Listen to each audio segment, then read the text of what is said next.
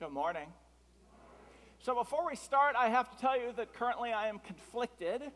A couple of weeks ago, a month or so ago, I told you that because of sound difficulties, I was going to sit on this stool until we dramatically improved our sound, and yet I have heard from a phenomenal number of you, specifically in this service, how much you dislike me sitting on a stool. So just for the record, I am going to start on the stool to honor my pledge and commitment to 915 and to this church, and yep, that's ended. All right. So I'm not exactly sure when I began to be fascinated with building. It might have been in college. Actually, my senior year of college, I worked a night job, midnight to 8 or midnight to noon, in a breading factory. And then I would come home from that job and would be part of the construction crew for my twin brother's house. Now, for the record, I don't know anything about construction, certainly didn't then, and yet I found myself on the construction crew building my twin brother's house. That's not something that you build and then go, see ya, and you leave, because sadly he still lives in that house today. And so it's kind of important that we did it right. Now, the other piece of data you probably ought to know is that the building crew consisted of a whole bunch of people down the line, but at least in the framing stages, consisted predominantly of my twin brother, my grandfather, and me. That is not the crew you want to build your house.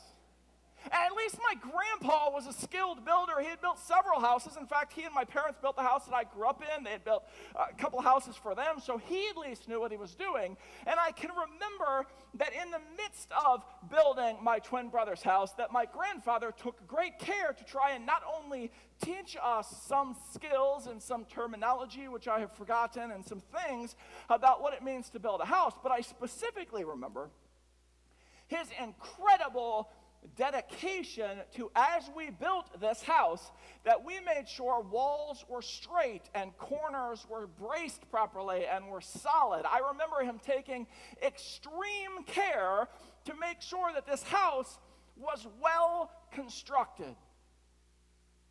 Yeah? I also remember that we did the framing. You know, the stick pieces and the other stick pieces. But we didn't touch the foundation.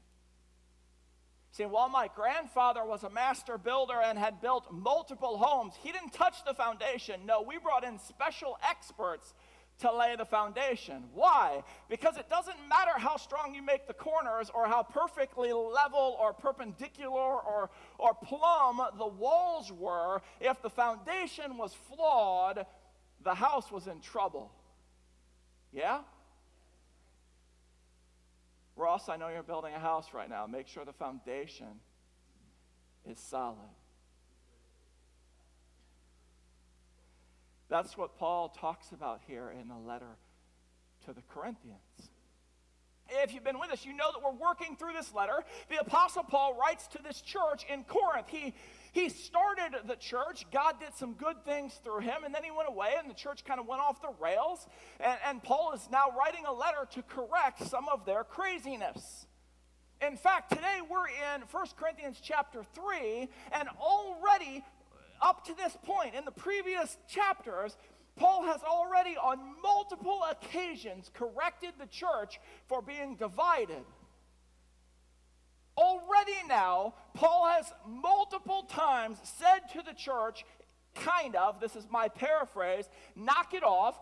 Divisions have no place in the body of Christ. In other words, to summarize for you, there is no room for your personal opinions to trump the Word of God.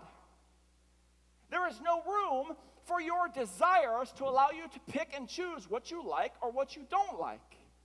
And now today, Paul is going to use this imagery of construction in speaking to the church. Now, it would be flawed if we read this section on construction, so to speak, without realizing the context of what Paul is speaking to.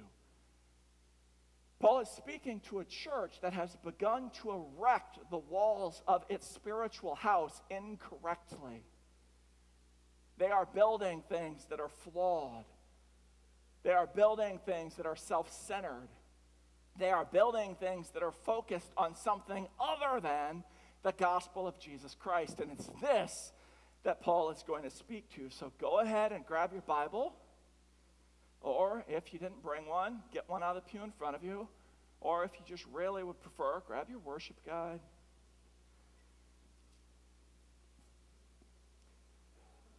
1 Corinthians chapter 3, beginning with verse 10, Paul says, according to the grace given me, like a skilled master builder, I laid a foundation, and someone else is building upon it. Let each one take care, you hear this?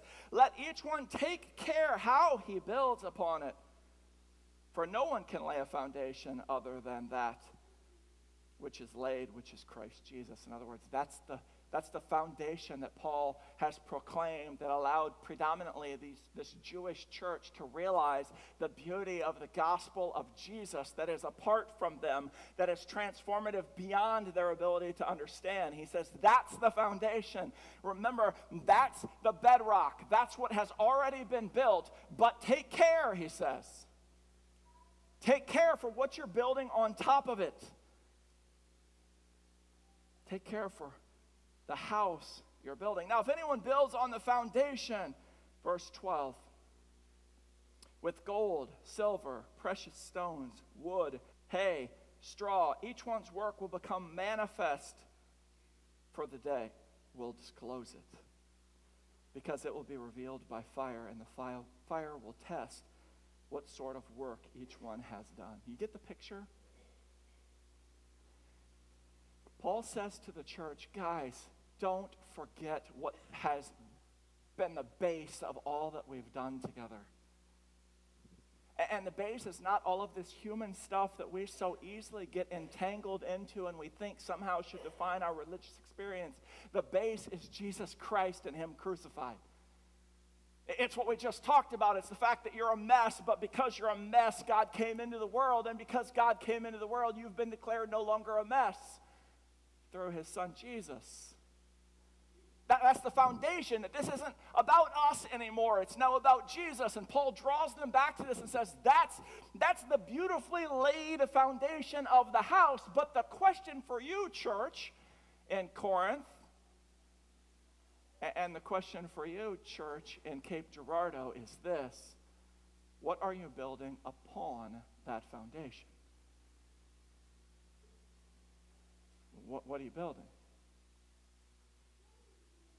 You building with gold, silver, or precious stones? By the way, that's the first set of the two sets that Paul is going to lay out by way of construction materials. The first set is gold, silver, and precious stones. He says, you building with that stuff? That's some good stuff to build with. And then he segues into the second set, by the way, which is a less desirable thing to build with. He says, are you building with wood or straw? Hey, each one's work will be manifest. In other words, the type of building that you are constructing upon this foundation of Jesus will be revealed. How? By fire. By hardships. By death, potentially. So I'm not going to lie to you today. I'm just going to tell you straight up. The question is, what are you building? Individually, what kind of spiritual house, so to speak, are you building upon the foundation of Christ? And then a secondary question that kind of flows out of the first question, that is, what kind of spiritual house are we building together that flows out of the foundation of Jesus Christ and Him crucified? Are we just consumed with all kinds of earthly things, as Pastor Mark kind of so eloquently said last week, the shift from earthly flesh eyes to faith-filled spiritual eyes in the way that we see things? What are you building? If you've been here any length of time, here's the little nugget for you. You know full well, I'm not going to answer that for you. But I hope you'll think about it. It's something I've thought extensively about the last few days. Some of you know that, and I only share this because we talked about it in December together. Friday morning, Jill received a text from her mom that her dad had been taken to the hospital, and before Jill got to the hospital, her dad died. Sadly, got a text from one of you this morning that last night your mom died. Greeted one of you at the door back here and found out that your parent died this weekend or the last week or so. I can't speak for you, but I've kind of made a pattern, as you know, in my preaching life, that if I'm thinking it and chewing on it and it's consuming me, well, you get brought into the loop.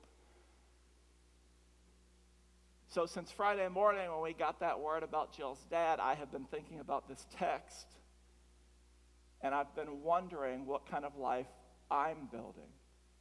Because I now have the unfortunate place with my family of looking back on my father-in-law's life and saying, what kind of life did he build? Because the fire has come and gone and he was taken with it. And now what kind of life did he build? And what kind of life am I building on the gospel? And am I consumed with just a bunch of earthly junk? And let's be blunt, that's all it is.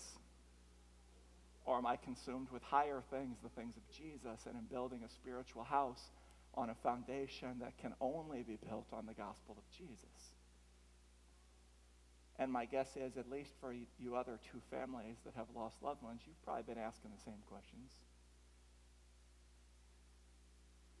So what are you building on? Or more specifically, we know what you're building on, and that's the foundation of Jesus. What are you building with? Saturday after I took the kids to school, Jill was at the hospital. At this point, I didn't know that Jill's dad had died yet. Found that out. Went with Jill and her mom to the funeral home to start making arrangements there. And we realized, oh, crud, the kids have a half day today. We probably should go get our kids. And Jill and her mom were still, doing what you have to do at the funeral home. And so I said, I'll just go get them. And Jill said, well, they don't know yet. And I said, yeah, that stinks.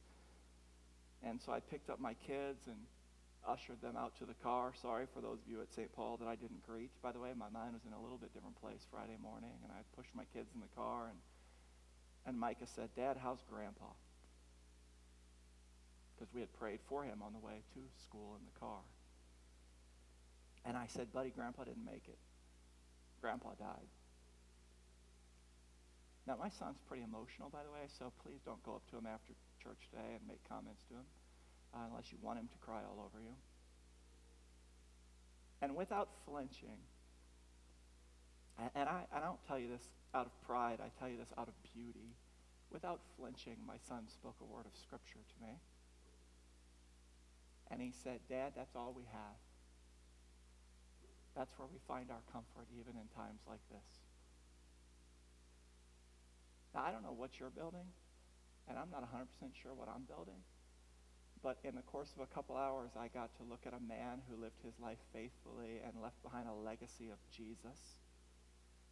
And then I got introduced to a son who is trying very hard and seems to be doing pretty darn well of building a life that is solely focused on Jesus.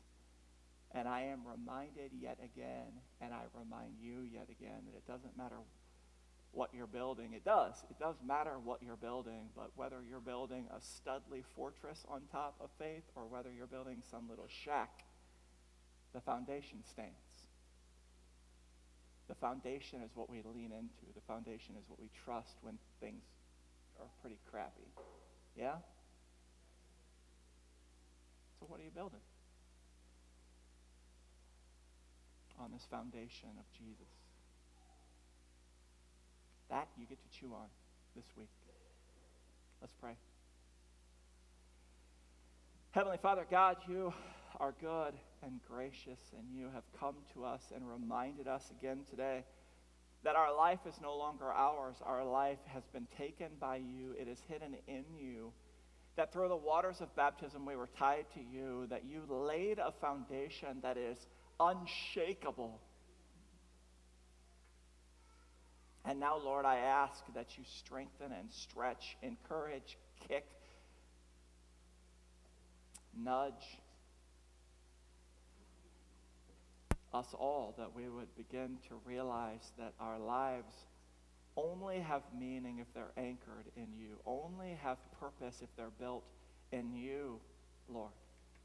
Help us to build strong, enduring spiritual houses on the foundation of Jesus.